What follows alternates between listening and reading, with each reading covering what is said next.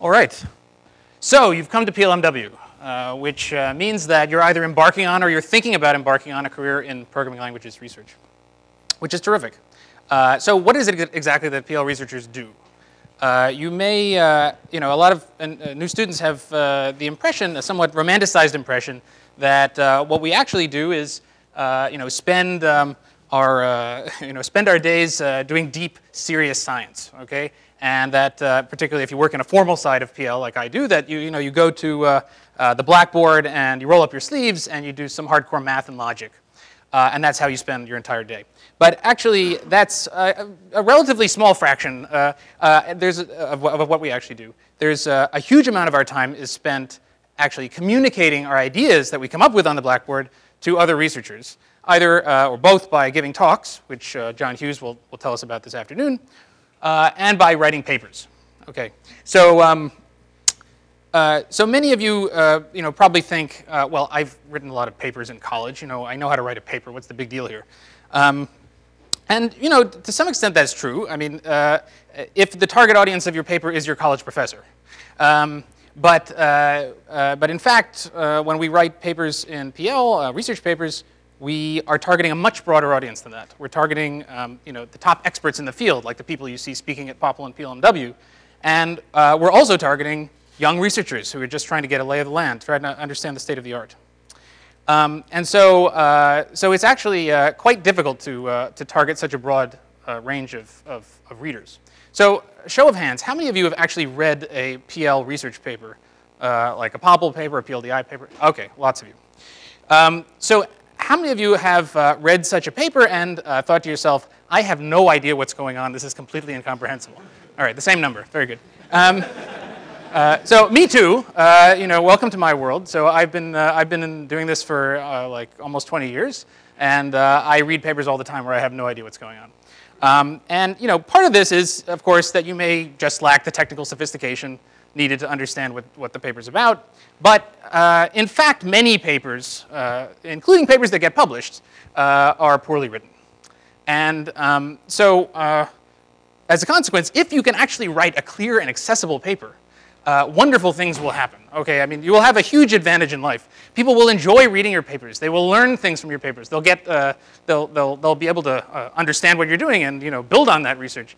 Your papers will get accepted at astronomically higher rates to conferences like POPL. You'll have impact and fame and make a lot of money. Well, maybe. Oh, okay, but in any case, the point is, learning to write well is an essential part of becoming a successful researcher. So. So why is it so hard to write well? Okay. Well, my feeling is that the main problem is when people write papers, they have a hard time sort of viewing the paper from the reader's perspective. So when someone writes a paper, they'll want to present their piece of research they've done, which is some gadget, some mechanism, some technical thing they've invented. Okay. And so when they write the paper, right, that's what's on their mind. It's this new thing that they're trying to develop, right?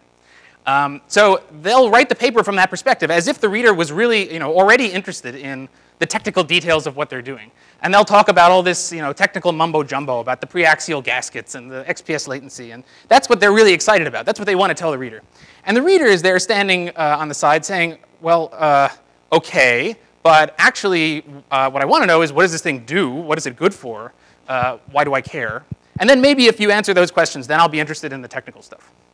And so this creates this kind of chasm between the writer and the readers.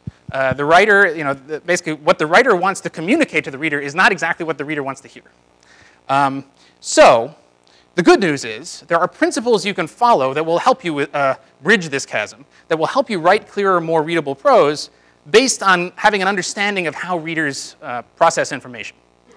And that's what I'm going to tell you about today. So when people think principles of good writing, a lot of people think Strunk and White, the elements of style. How many of you have heard of the elements of style or had this recommended to you? Okay, quite a few. Right, so personally, I really hate this book. I could go into it at length over beer, but for the purpose of this talk, the thing I don't like is that some of the key advice from this book, some of the most famous advice, is so vague and it's so sort of abstract that it's just not useful. So things like be clear and omit needless words, two of the most famous bits of advice from this book. Well, you know, if I knew how to write clearly and I knew which words were needless, then I wouldn't need the book. So this is just, I just don't recommend this book. Instead, the principles that I am going to focus on in this talk are constructive, in the sense that it's easy to check if your text satisfies the principles, and if it doesn't, then the principles will suggest concrete ways of improving it. And these principles don't come out of nowhere. There's several inspirations for the things I'll tell you. First and foremost, I want to call your attention to this book by Joseph Williams called Style Toward Clarity and Grace. It's a very nice book. It's not perfect, but it's not geared specifically towards scientific writing, but it's a very nice book that covers several of the things I'll talk about.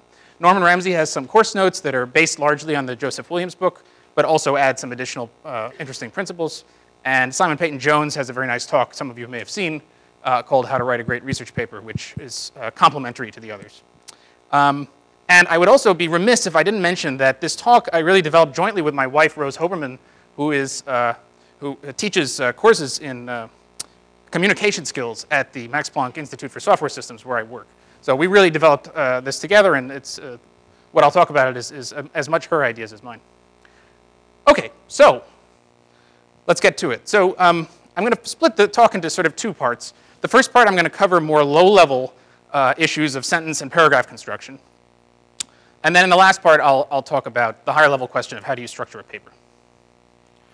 Okay, so, and I'm not going to cover all the possible principles, all the good principles there are to be learned. I'm just going to focus on the ones I think are the most important. And the foremost problem that I see in technical writing is problems with flow. So the idea with flow is it should be clear how every sentence and paragraph in your paper relates to the adjacent ones, the ones before and after, okay? And the reason is, again, based on this idea of the reader, right? You're sort of dragging the reader along. You want to get the reader from where they are to where you are. And they're following you link by link. And if there's a broken link, they fall through and they get very confused and unhappy. And so the question then is, how do you actually achieve flow? We'll get to that in a second. I just want to start by giving you an example of some text with a flow problem. So I'm going to show you a paragraph. I'll read it aloud.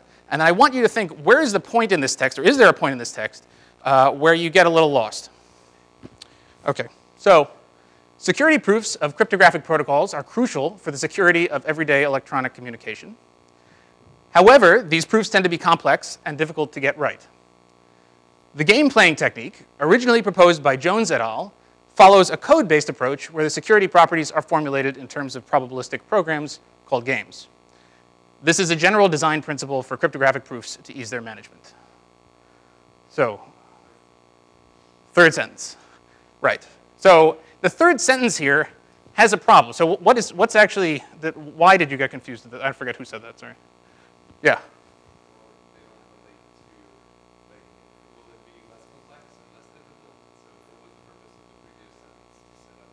Exactly. The previous sentence has set up this problem nicely. Actually, the first two sentences are quite good.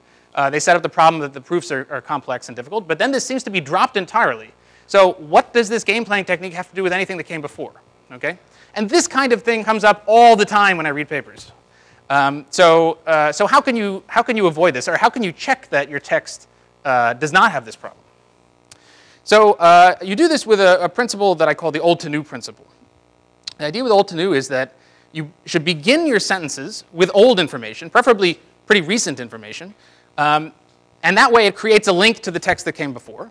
And you should end your sentences with new information, where you want to go, okay? And that creates a link to the text that follows. And in addition, this also places the new information in a position of emphasis, because readers tend to, as they're reading a sentence, they get sort of more, well, they build up this anticipation, and then that sort of is unloaded on the final part of the sentence. So there's a lot of emphasis placed on that new part, which is where you want it.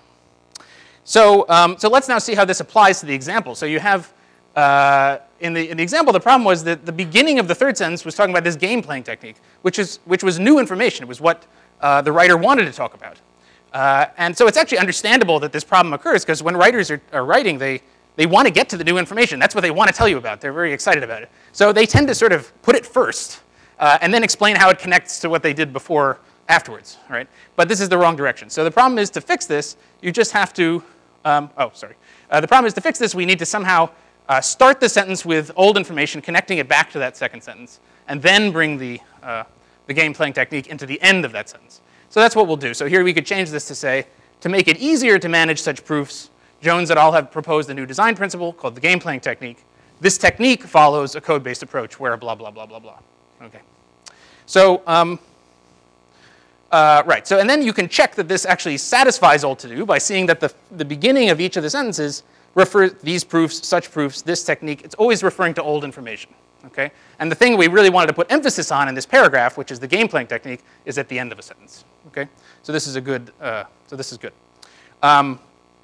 Okay. So, so this is a very useful principle. I apply this all the time in my own writing, but it's not sufficient. Okay. Flow is not enough.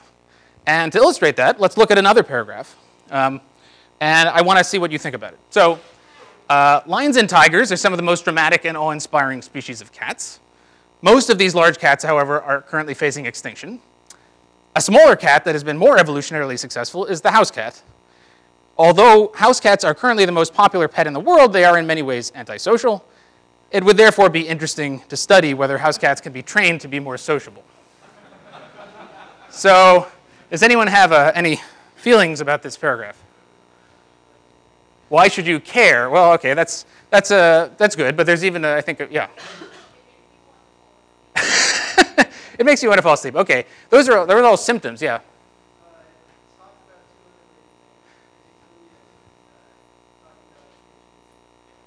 Yes. So exactly. This is more where I'm going. I mean, so those were all everything that was said was correct. But in some sense, I think the wanting to fall asleep is a symptom of the fact that this text is totally incoherent. Okay. It's not clear. I mean, there's the beginning of the paragraph and the end of the paragraph are on different planets. So that said, it has great flow. Okay. It perfectly satisfies the old to new principle. So this means you need some other kind of principle, and that principle is well. So the goal we want to achieve with this other principle is coherence. That every sentence and paragraph in your text should somehow not only relate to the ones before and after, but to the big picture, to some overarching or some main point that you're trying to make. Okay. Otherwise, the reader will just fall asleep. And one way you can encourage this is through something called the one paragraph, one point principle.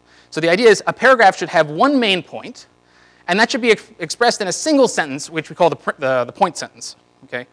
Now, this point sentence can appear in many places in a paragraph, but typically it should appear at or near the beginning of the paragraph. And the idea is that you use the beginning of the paragraph to sort of set up the point that you're trying to make, and then you use the rest of the paragraph to provide supporting evidence for it.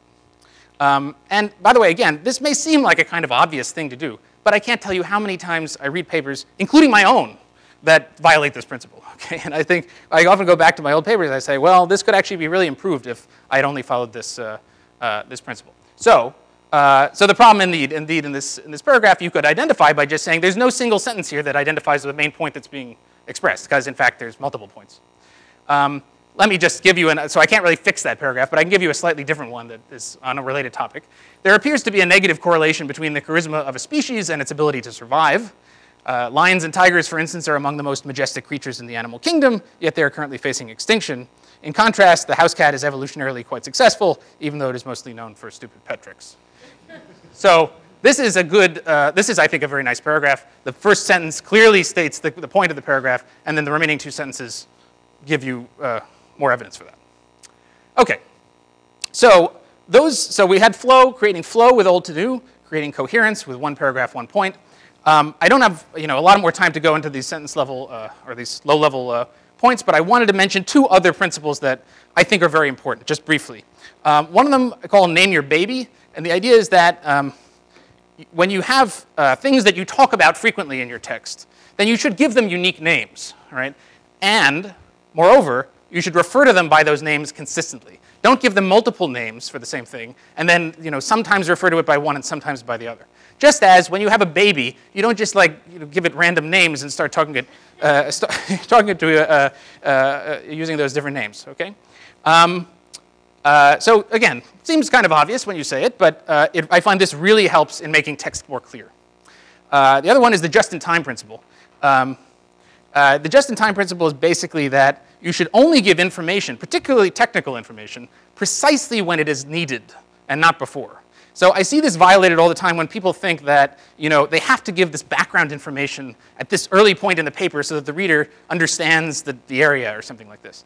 And then later on, they assume that the reader still remembers that background information 5 pages later. Well, no, this doesn't work. Okay, only give this technical information that you want the reader to know about at the point where you're going to actually use it, where you actually depend on that. Okay, so moving on, I want to talk about the structure of a research paper, so popping up to a higher level. Now, there's many different ways to write a research paper. So if anyone tells you there's only one way, they're wrong. Okay, but I'm going to tell you one way.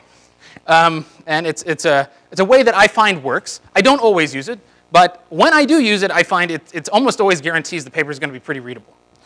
So if you can fit your paper into this structure, you're in good shape. So basically, so the high-level bit is you have, the abstract, of course, it's like 1 or 2 paragraphs. You have an introduction, about 1 or 2 pages, a main ideas section, which is usually around 2 or 3 pages. Then you have the technical meat of the paper, which is the sort of the core part. That can be longer, 4 to 6 pages, and then you end with some related work.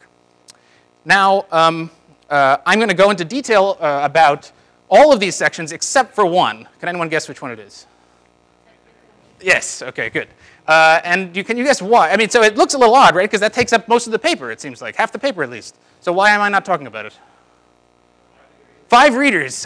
Okay, yeah, so that's perhaps an underestimate, but not by much, okay? Mostly, the vast majority of people who read your paper will not read the technical section. So if you're going to invest effort in improving your writing, focus elsewhere first. And so that's why I'm going to focus on the other sections. Okay, so we'll start with the abstract and the intro. So I'm going to present my advice for the abstract and intro as sort of one bit of advice, basically because I think of the abstract as kind of just a compressed version of the intro. So it's basically the principles for writing one are the same as for the other.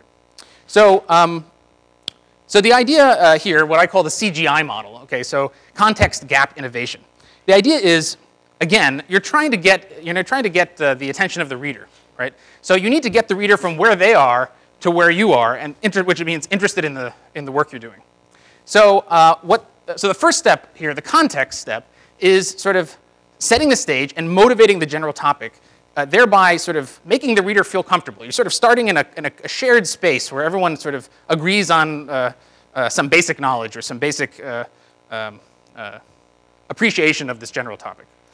Then once you've set that stage, and usually that's pretty quick, like a paragraph or 2 at most, then, I'm sorry, in an intro, in an abstract, maybe 1 sentence. Then you move to the gap, okay, and this is critical. This is where you explain your specific problem. You sort of narrow things down to the specific problem you're working on, and you explain why existing work does not adequately solve it, okay?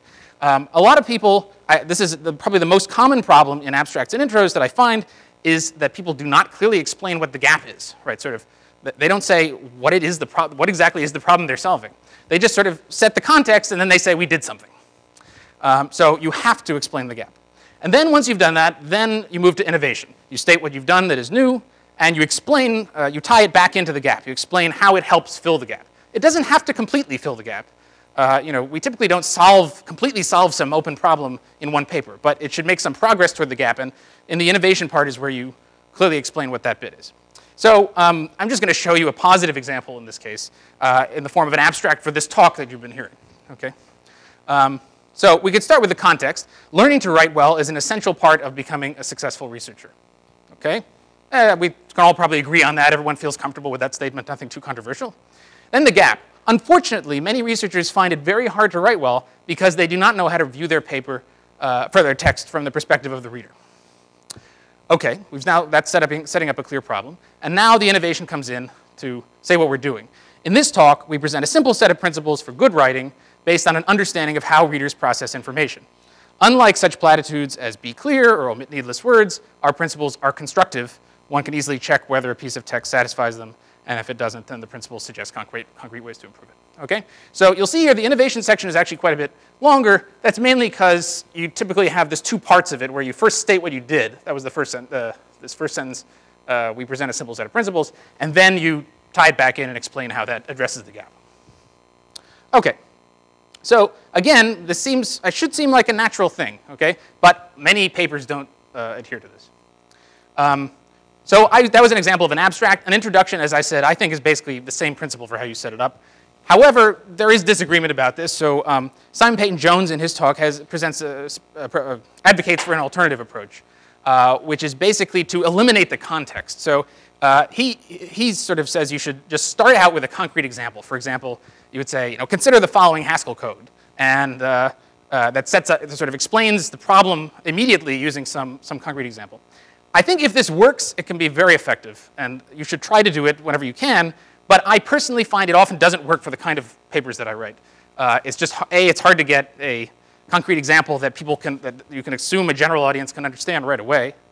And B, it assumes that the reader already has some shared context with you that this kind of, like caring about this particular kind of Haskell code is something the reader thinks is important, which sometimes it is. It depends on the audience. Okay, so I just wanted to mention there are alternative approaches. Okay. The next section is the main ideas section. All right, and the main ideas section is sort of falling in between the intro, which is stating your high-level contributions, and the technical meat, which is saying going into all the gory details. So you can think of the main ideas section as kind of the whiteboard version of your paper. So if you were explaining your paper to someone at the whiteboard, this is the level of abstraction I'm talking about. So that means you don't give the general solution. You don't talk about the general solution at all, maybe. You just use concrete illustrative examples to show how your idea plays out in a more concrete way. And you give high-level intuition. Okay? That's the basic idea of the main ideas section. And there's no specific way to write this kind of section. You just think of it in terms of a whiteboard presentation. So the thing I want to talk about here is why have a main ideas section at all? Because lots of papers don't have them. And my feeling is it's really important to try to have one. The first reason is it forces you to have main ideas, okay? Which you can think of as a kind of takeaway. Because a lot of readers don't actually care about the technical section. As I said, there's only like 5 people who are reading the technical section. So many readers just want the takeaway. They just want the main ideas. So why not give it to them explicitly in this form, in this section? That way they can read the first 4 pages of the paper and feel like they got their money's worth, so to speak. Okay. So that's one reason. The other is that even for the experts who want to know the technical details, even for them, these main ideas are really useful as a form of scaffolding. So they sort of they build up this structure so that when the reader gets to the technical section, they can follow it much more easily. Okay. Oh yeah, and one thing I wanted to just add about this. So just a sort of anecdote. So I was on the POPL External Review Committee this year, and there was one paper that was extremely technically complicated that I was reviewing, but it had a main ideas section. And the main ideas section was beautiful. It gave a very nice explanation of the intuitions behind the whole technique. The rest of the paper was rough going, but because of that main ideas section, I felt like I had a basic grasp on what they were trying to do. And I was like ecstatic, strong accept. And the other committee's members thought I was nuts, because usually I give these negative reviews. So they didn't know what got into me, but I was like, this is a beautiful main ideas section. So, please reviewers like me by writing such a section. Okay, and finally, I just have one slide on related work, and then I'm wrapping up. So related work, the main thing, there's two main things to know about it. One is it should go at the end of the paper. Okay, some people like to put their related work section early in the paper, right after the introduction. Don't do it. There's only very rarely is it a good idea to do. I mean, I would say basically as a rule, don't do it. Put it at the end, because you can only properly compare it to related work once you've explained what you're doing. And so it only makes sense to put it at the end. Otherwise, it also sort of just distracts the reader's attention early on. They get confused.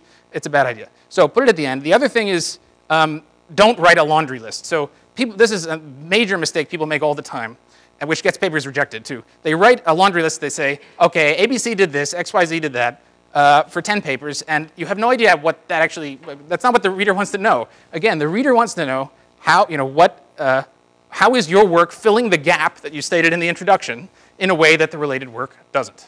That's what they want to know, and that's what you should tell them in this section. OK, so to summarize, I've given you a bunch of principles, a couple of principles for the lower level writing, like the old to new principle for flow, 1 paragraph, 1 point for coherence, name your baby in just in time, and then these pretty simple principles for how to structure the paper. If you can follow, and these are things you can check. If your paper follows these principles, it has a very good chance of being understandable. Thank you.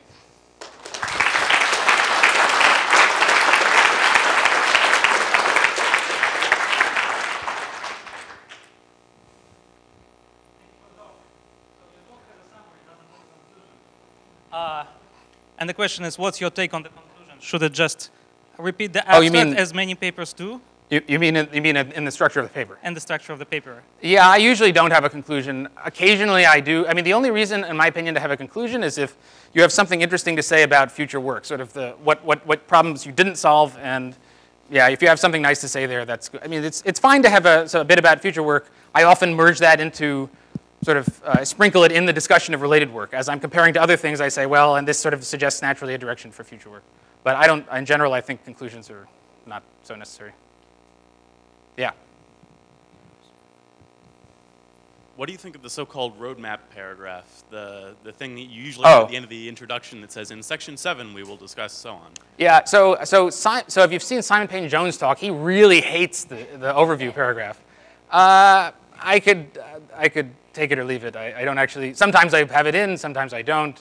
The main reason, okay, I'll be more serious. The main reason that I think it can be useful is if you can't do what he suggests. So what he suggests is you have this bulleted list of contributions at the end of your intro, and for each one you say, okay, here's this contribution, section 2. Here's this other contribution, section 3, and you have a clear mapping of contributions to sections. But I find sometimes the contributions of my paper don't fall out naturally into the sections of the paper. So then it's kind of awkward, and I prefer to have this little overview paragraph. But even then, sometimes you don't need it. It's a minor point in my opinion. Yeah. Oh, that are good or bad? They're good papers. Okay. Okay, all right. Yeah, right. Not off the top of my, I mean, I know good papers. They're very good papers. I thought, yeah. My wife Rose suggested that I was going to get this question, so, but I didn't, of course, think about what an answer was. So I mean, here's a hint. If you find a paper with a main ideas section, then that's a good sign. It's often, by the way, not called the main ideas. It can be called the key ideas or the high-level picture or something like this. But it's usually pretty early and right after the introduction. Yeah. Yeah. So you described the introduction and the abstract being very similar.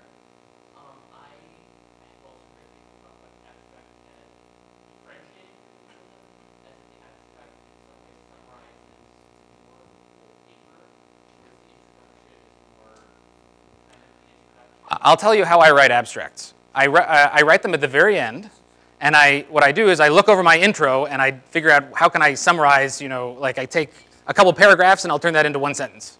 And then I check it over for basic, flow and those other sentence level properties. But so I view it as essentially just a very condensed version of the intro. I don't think it should have it. Basically, they should be covering the same information. Yeah.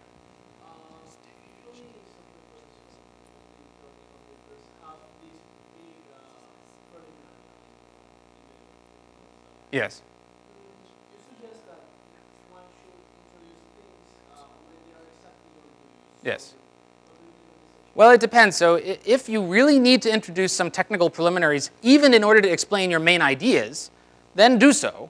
But make it very quick, because you want to get to the main ideas as quickly as possible. You don't want to be beating around the bush. It's fine later on to have some preliminaries, but when people have like a page of preliminaries, then it makes my eyes glaze over. So you're looking for a couple paragraphs of preliminaries is okay. Yeah.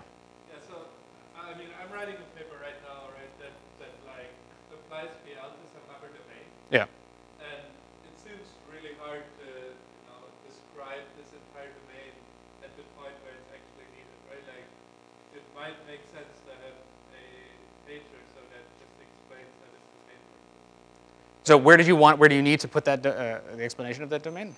You mean you want to have a page somewhere between the intro and your main ideas or something like this?